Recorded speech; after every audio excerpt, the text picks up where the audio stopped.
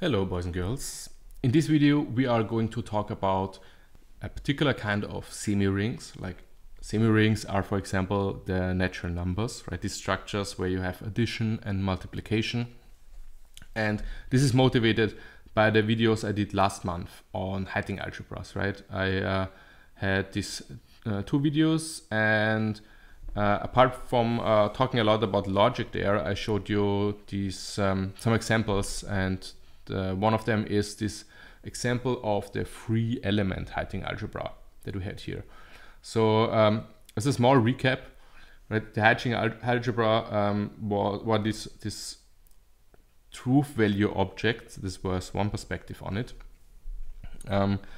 And like propositions, they have a multiplication, which we call AND or conjunction, and the addition, which we call disjunction or.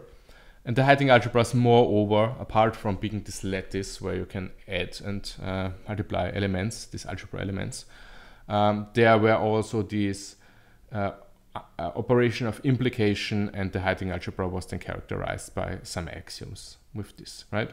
In this video, we are less interested in this binary operation of implication, but look at the more broader class of semi-rings, which has additional multiplication like these logically motivated algebras.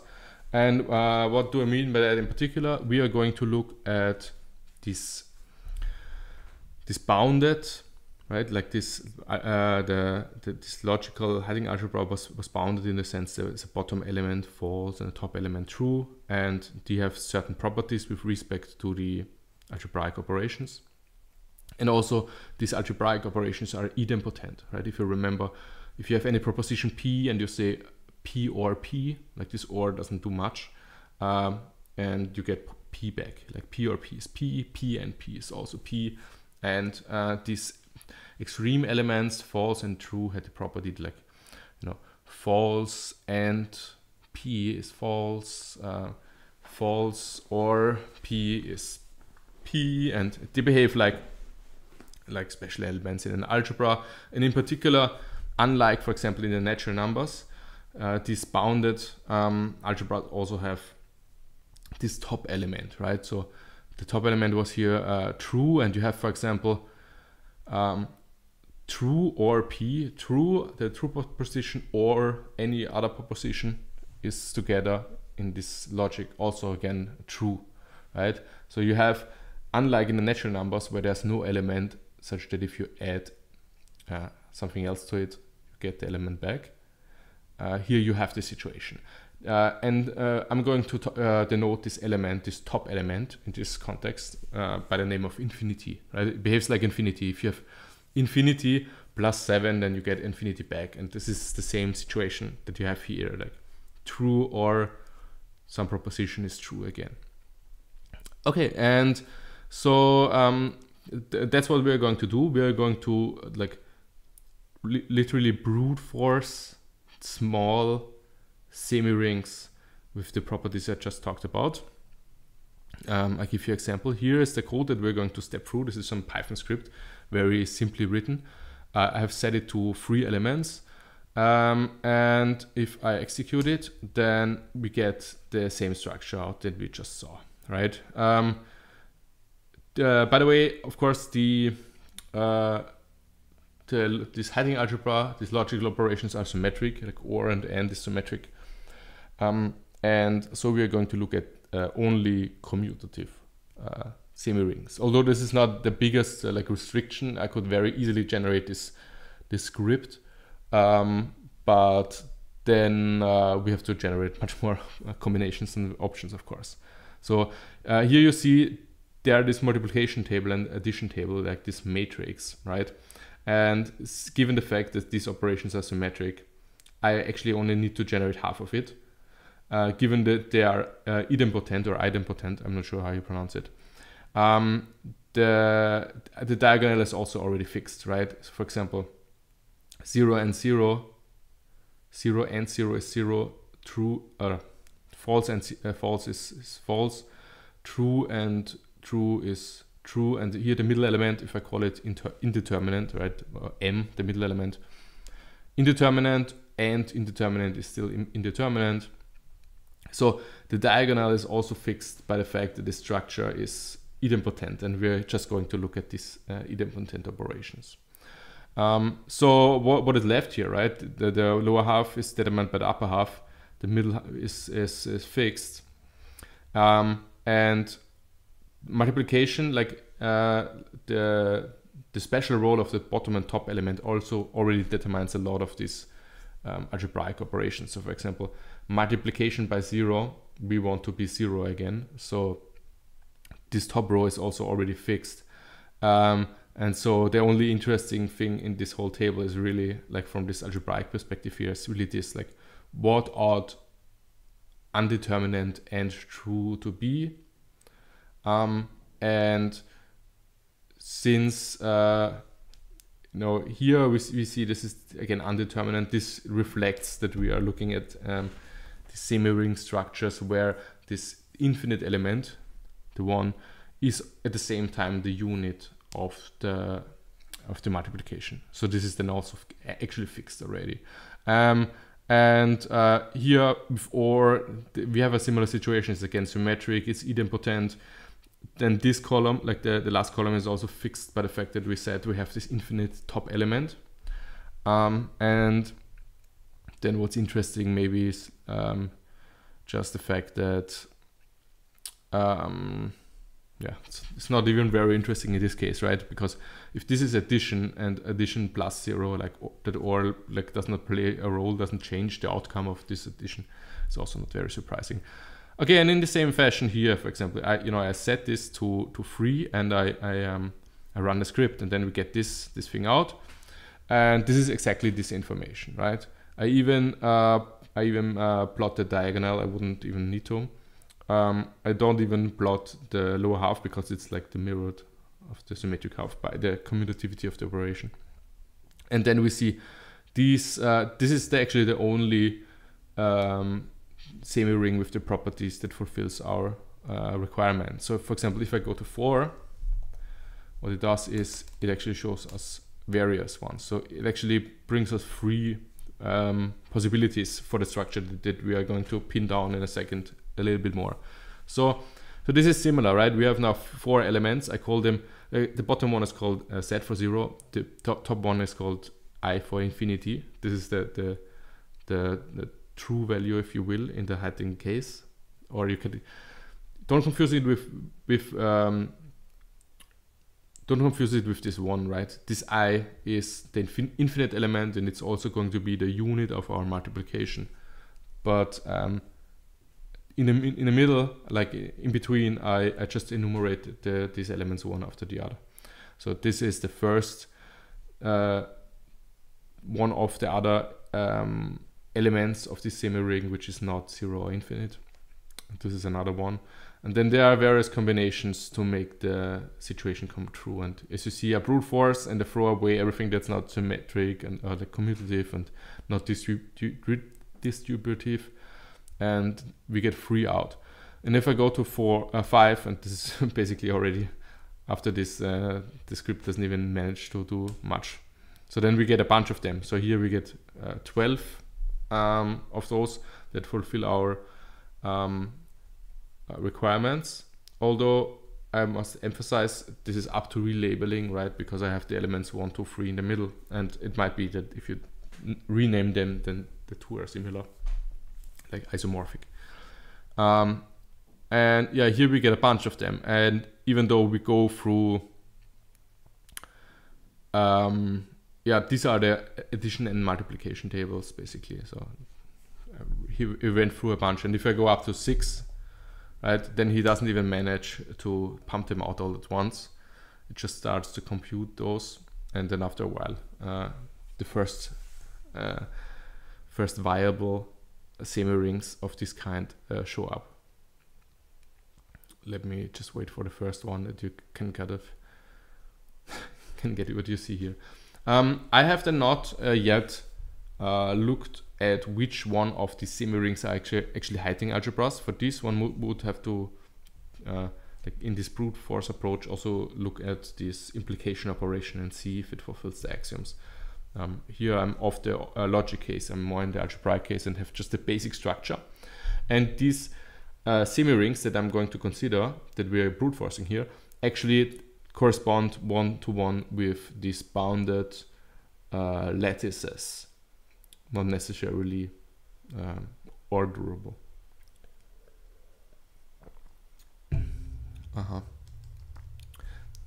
So I have the recording software running. Maybe that's the reason that it takes so long. Here's the first one. I think if you turn on the recording software, then this goes a little bit faster. But yeah, here you see, for example, here we have some 6-element structure that fulfills these axioms that I'm going to show you now. Okay. So we are going to look at the commutative, right? The multiplication and addition table is symmetric. Semirings. Okay, I'm not further defining what a semiring is here, but it's also this algebraic structure which is abstracted from the natural number. So it's distributive, and we are going to require that it has at least these two elements, 0 and 1, and they're different, and 0 and I, let's rather say. And I is the unit element of the multiplication, and 0 annihilates everything by multiplication and so on. Moreover, so you're going to see the implementation. What it requires is basically just distributivity and the behavior of the special elements.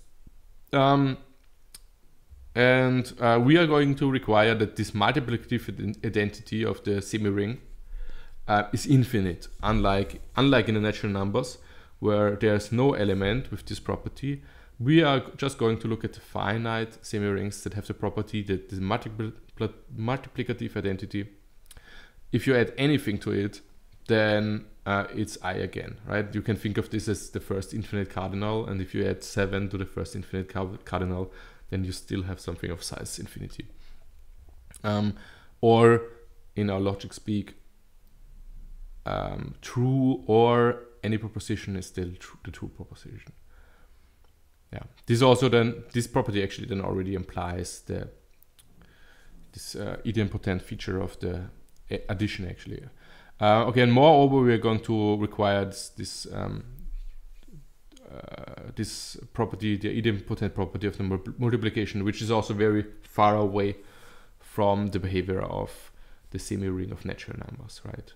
So, of course, the natural number 1 and the natural number 0, if you square them, give 1 respectively 0, but if you take 19 and 19 squared is definitely more than 19 or different than 19, and so this is different from what we have in this numerical algebraic structures, at least without mod. But in this logic case, in the lattice case, with joins and meets have this property, right? So again, these are like lattice properties, and indeed what we characterized here is these bounded lattices. Yeah, distributive, of course. This is the semiring property.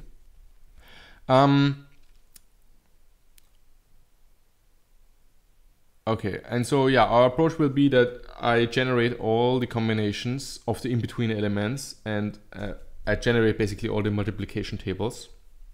Apart from the fact that, like, for example, we already know that 0 times anything is 0, so I'm not going to generate the options for multiplication by 0. This is already fixed.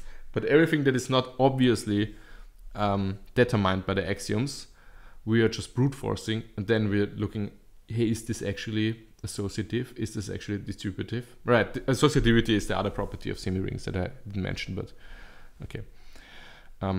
Associativity is so common that it's not too surprising that I forgot to mention, but just for the fun of it, to mention some non-distributive operations, I think the best example are Lie brackets, which are naturally occurring and everywhere needed in physics, for example, but are not associative. And also the game of tic-tac-toe, where the winner goes to the next level, is also not an associative game. Fun fact. Okay, so I'm not going to go into these details of the examples because I already I want to cut down with time. But suffice to say, max and min, like the max operation, right? Take the max of 7 and 9, return 9. These operations lend themselves to the semi-rings that we talked about. For example, max is obviously symmetric, and if you have a maximum element, then okay, this works out. And also, like if you have a semi-ring, then you can also always complete it to an actual ring by joining like imaginative elements. This is the same as passing from the natural numbers to the integers. You add the negative elements. You can always do that. And also you can also, like, given a semi-ring or hemi-ring, like even if it doesn't have a multiplicative identity, you can look at the power set on this, and in terms of this define operations, and there are some algebraic semi-rings with union and these kind of things. Okay, so I make some comments here. You can click pause and read this. And also there's a book which is dedicated to semi-rings called Semirings and Their Applications or something like that from the 90s, which covers this. Okay, so what is our approach going to be? Well, I code up some very simple Python function. Let me spoiler you a little bit. And at the core, I'm using the this Python library product, which generates just the all possible combinations, and then we're going to cut out from that, right? I have implemented this function in a previous video. Like for example, previously I did this video how to plot all the functions, and there I implement myself the same function essentially that you see here, even a little bit more general, although the Python library function is faster, of course. And then I have videos like, for example, there's one video that I have called how to write all the books. Where is it? Yeah, here. In these sorts of videos, I implement these sort of functions where you take a alphabet and you generate all combinations of words with this alphabet, and this is also what this thing here does. So I might show you this. So for example, if I do exit here to just break out and just show you what this does, this specs print okay. Then for example, if I go down to 4, right, there are several elements in the multiplication table that are left over that are needed to be checked if they amount to a distributive and associative operation and so on. And so if I take this and run it, right, then you see, in this case there are like this list of 4 combinations with just one element that is not already determined. If I go up to 5, it's maybe a little bit more interesting, then there are just a few elements left open. These are represented by the outcomes of the in-between numbers. And I go then through the list. Like these are probably going to be this 125 options, and then checking whether or not they fulfill the axioms that I just described, right? So if I go and comment this out again, or delete this and run this, then these are these options, and we just generate these multiplication tables and check whether or not they fulfill the properties. Okay, so with that said, this is the action plan. This is what I do here. I generate this, and then I check if they are associative and distributive. Let's have a quick look on these functions, just so if you want to do something along similar lines. Hey, even if you maybe want to generalize this and find the hiding algebras among these, right? You have to code up the way of looking if whether or not this implication operation can be defined, and so on and so forth.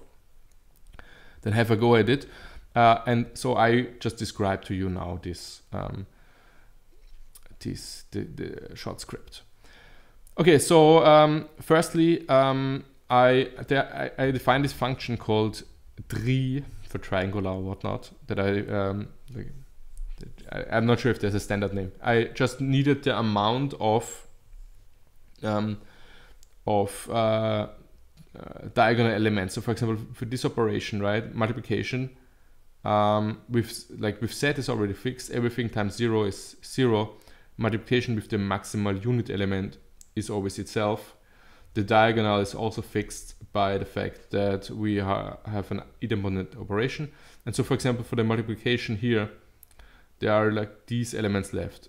This, and this. And if you look at another example here, this, and this. So as you see here, I have to cut down from looking at the 5, like n equals 5, to however many elements are there.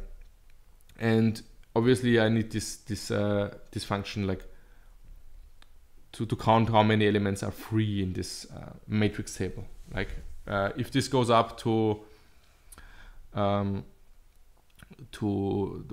like this is a 5 times 5, then actually I don't need the lower half of it. So, you know, I can take 5 times 5 minus the diagonal minus 5 divided by 2. And then I don't even need these elements and so on and so forth. You see, I need this staircase in the middle. So 1 plus 2, and if this would be bigger than 1 plus 2 plus 3 plus 4 and so on, this would be 1, 3, 6, 10. I need this function anyway, right? And you might know from like the most basic inductive proof combinatorics that if you add natural numbers, then you have this number times number plus 1 divided by 2. This is just this counting of this staircase, the number of elements. So I need this a bunch of times, and then, you know, I will brute force all these combinations, all the missing staircase here, and this I will do the same thing for addition and multiplication, so 2 times. So for this I need this in the staircase form. So for example, if I know that I have 4 elements, like you know, then I need 1, 2, 3, add them up, and then have 1, 2, 3, 4, add them up, have 10 elements or whatever this is, and then I have to like unflatten them into the staircase right here. So here's like, okay, this is too small for this example that I'm giving here, but basically like going from the list of 10 elements to these sort of diagonal matrix just upper. So I have this unflattened function going from this thing to this thing, and I thought about it for like 5 minutes how this works in a concise Python way, and I came up with this. I'm not going to explain this code, but it's just basically like doing a for loop and putting this into the right form, right? And I call this unflatten. Okay, so this is the boring part. This is just utilities. But now I define this addition function, and I will actually do the same with the multiplication function. So this is going to be a function that takes a specification in this form, or in this form even, and returns the output of the multiplication by just looking up where the element is in the multiplication table, right? This function is going to return a function add that takes 2 elements and looks up in the multiplication table what comes out and returns the element. This is literally the function from the multiplication table, and I make use of the fact that I have a symmetric multiplication table. So for example, the first thing that I do here is that if these are input and my in-between elements are going to be as you see here, like they're going to be labeled from 0 and then 1, 2, 3, and then the maximum element in this case is actually the 4. And I'm just plotting these here where the row index is smaller than the column index. And if somebody inputs into the add function, for example, if somebody inputs x and y for 3 and 2, right? Then it says, hey, this is actually like in the wrong order with respect to the symbols, and it's going to flip it around and say, oh, this is the same return value as what did I say? 2, like 3 and 2 is going to match to 2 and 3, and then so what I do here is doing exactly that. So if they come in the wrong order, and the order is just the order of my symbols, like just the order of the inputs, which are have this natural order, like because I use natural numbers as my symbols, and flip this around and just return this. Okay, and so since this is addition, right? I know that the function is idempotent. So whatever, if x and y is the same thing, then I can just return y, or also x. It doesn't matter, right? If these are the same, I can just return this thing because the function is idempotent. If x happens to be 0, then since the 0 and addition does nothing, I can just return y as well. And if y is infinity, then I can also return y, because infinity and in addition like eats up everything, like by this axiom here. Okay, so this like does most of the cases, and if none of those apply, right? If none of these special cases apply, then we are here in the middle, and then actually look up to unflatten this back. And then actually look up, and then you can think with row and column exactly where you have to look, like, right? So for example, if this is the second entry and this is the first entry, like if I pass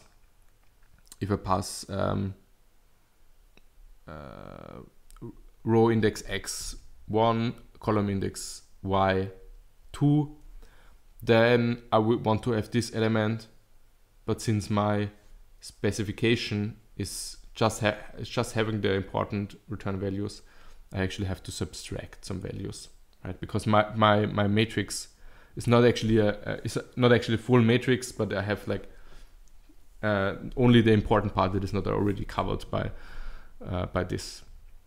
And this is like, so you can think about this for a second. Okay, or here. Okay, and then multiplication, funny enough, because our algebraic structure that we look at is so dual in a way, so symmetric, because the infinity and 0 is so close to each other with their defining properties.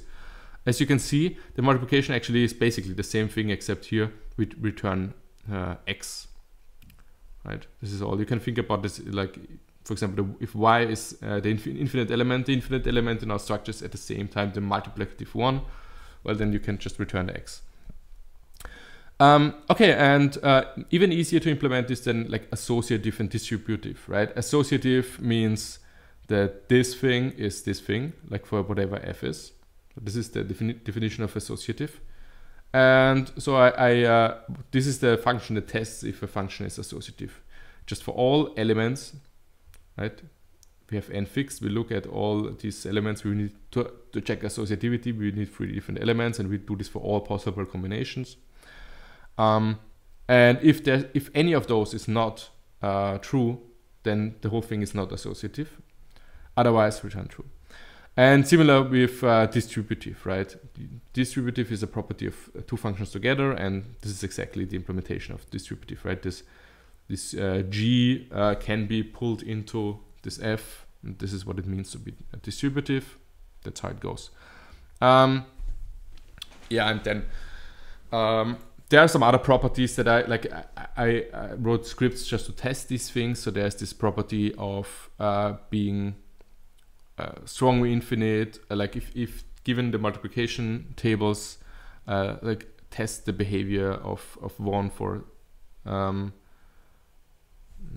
is infinite. But for the sake of time, I will not explain these special properties that are going beyond what I want in my table above. And then also, there is, if you have a lattice, then you can always, like, if you have this, even if you have just the Semiring, then you can define, then there's a candidate for an order, namely, if the addition has this property, like if the addition is such that that x plus y is y, right? If this is a property, then you can say with respect to this property, these elements are ordered, and then you say x is smaller than y, smaller equals to y, right? This is the case, for example, with our bounded lattice, right? The top element, for example, is like is infinite. If you add anything to it, then you still get infinite. And so this top element has the property that whatever x you add to it, you still have the infinite element. And this can be then expressed to say that this is the top element. This is the definition of an order, if you will. And then it turns out if you have this definition of order is actually then the same thing as if the semi-ring is distributive, then this order is always the same order as when you define it like that. If you say x times y equals x, then it means x is smaller than y. And the example to give here is also the multiplication with 0, right? Multiplication with 0 always gives 0, and this kind of characterizes how small 0 is. Okay, and so I also just test this order and check whether or not the multiplication table, which defines additional multiplication, which in turn defines an order, if you will, like that, potentially, this is a candidate for an order, whether or not this order matches with the order I impose a priori in a way by using these ordered symbols, right? I use the symbols 0, 1, 2, 3, up until n minus 1, and they have an order induced by the natural numbers, which has nothing to do, this order of the natural numbers has nothing to do with this finite lattice order, but I check whether or not this is actually in correspondence, and then I say, hey, this structure that you gave me there, together with the labels for the elements, have like an order that corresponds actually already to the labels. Okay, this is another sort of feature that you can test. But it's not super relevant. So I think here, for example, I think it pops up once. Here, this order, for example, is actually already ordered with respect to this definition here. If you take this as definition, or equivalently this definition, then this multiplication table for an addition table actually defines an order which is such that actually, for example, the symbol 2 is actually smaller than the symbol 3 with respect also with this order. Okay. Okay, then some here convenience functions, for example, right? The 0 and n minus 1, right? I define this this maximal element here is n minus 1. So for example here, this goes up to 4, right? This is the 5 times 5 table. The biggest element is 4, and I just print it as I. This is this cast function. This is just for show. And similarly, here is the function that draws this multiplication table. I'm not going to go into detail. This is just a function that draws this nice command line output. Okay, and then the run function, the actual run function here is what you would expect. So for example, I generate all these specs, all these specifications, right? With this tree function that I showed you at the beginning. And then I just go through all the specification. I make the add function. I show, is the add function associative? If no, then this is out of the question. That's already like broken.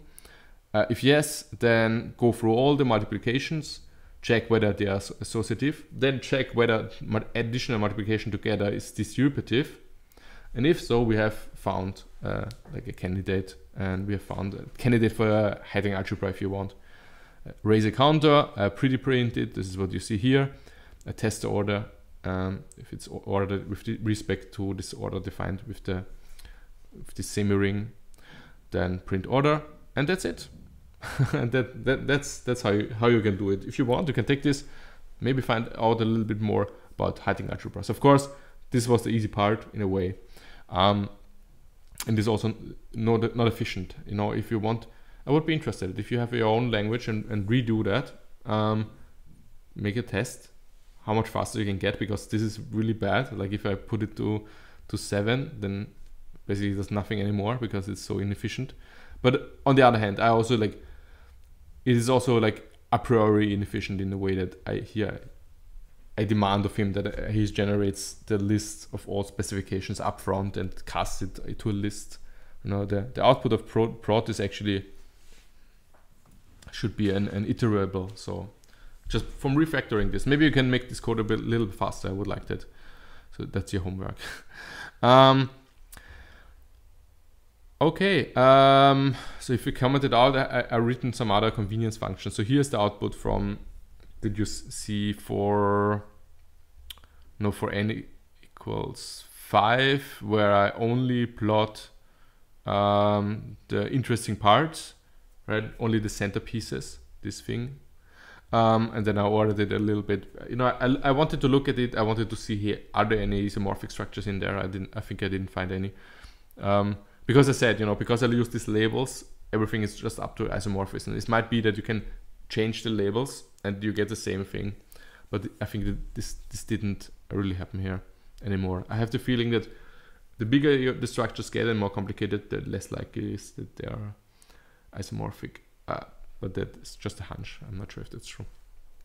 And here are some examples, right? So if you want, you can comment these things in.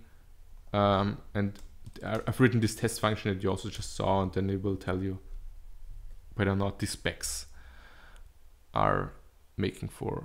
Here I'm just testing explicitly. Is it associative addition, associative multiplication, and distributive operation? And this is ordered. And for example, for these cases it was true, but likely if I just change anything here, like if I go from 1 to 2 here, then this will cease to be one of these nice Semirings as I defined them.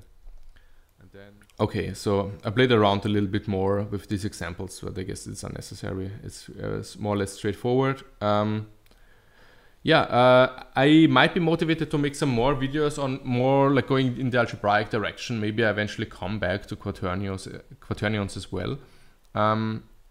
Write me in the comments what's your favorite semi-ring, I guess.